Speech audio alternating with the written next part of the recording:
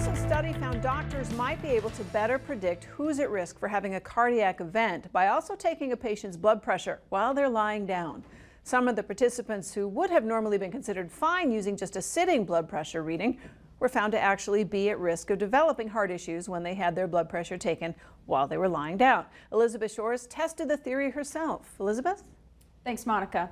I spoke with Dr. Rory Farnan at Essentia about the heart health and visited Gateway Pharmacy to learn more about this new hypothesis.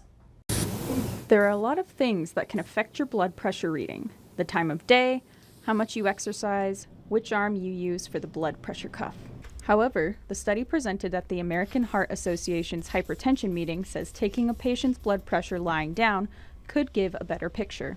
I think the most important bit of that is that these people without elevated blood pressure seated that have elevated blood pressure laying down seem to have equivalent risks to those people who are hypertensive both seated and laying. An ideal blood pressure is 120/80. So we're about to see if I am too stressed out at my job.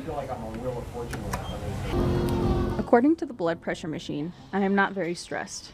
But pharmacist Brennan Kuntz was kind enough to help me see if that changed when I was lying down. We got 135/83. Oh, that's different than what I got at the machine sitting up. Which is probably most likely that you just adjusted everything. Yep.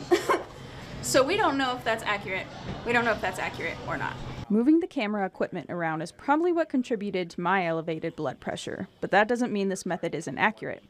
Dr. Farnan says we could see this being used in clinical settings years from now after more research is done.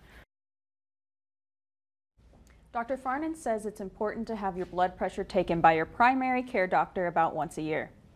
All right, well, thanks a lot, Elizabeth.